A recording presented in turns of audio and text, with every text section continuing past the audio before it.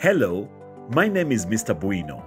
Welcome to our latest innovation, the Online Business Registration System, OBRS, brought to you by Uganda Registration Services Bureau, in partnership with the Ministry of ICT and National Guidance, powered by GovNet. How to register a company on OBRS. To register a company, log on to the OBRS platform via your created individual account. From the left side menu, click Start. Click Incorporate Company to incorporate a company. Identify a reservation from the list.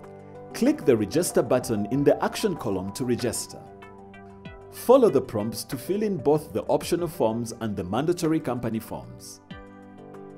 Please note that the system autofills the fields company name, nature of business, and subtype that were earlier entered in the name reservation application stage.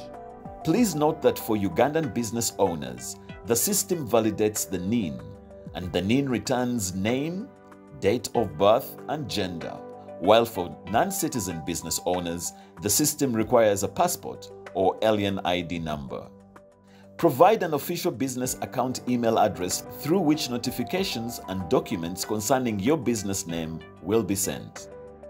Check the Statutory Declaration checkbox and click Save and Continue to proceed with the company registration application, and a preview of the application that you are about to register will pop up. Click the Download button from the form's preview to download or print copies for signing. After signing, upload signed copies of the forms by clicking Choose File to select the files and the Upload button to upload them. Select the preferred mode of payment from the provided options and effect the payment.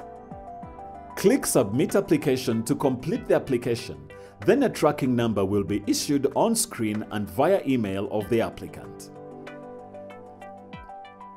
The registry will thereafter review and either approve or reject the application within a specified period. Once the application is approved or queried, the applicant instantly receives an email notification containing the relevant attachments via their official business account email. Furthermore, the client will be sent a business account activation link via their official business account email.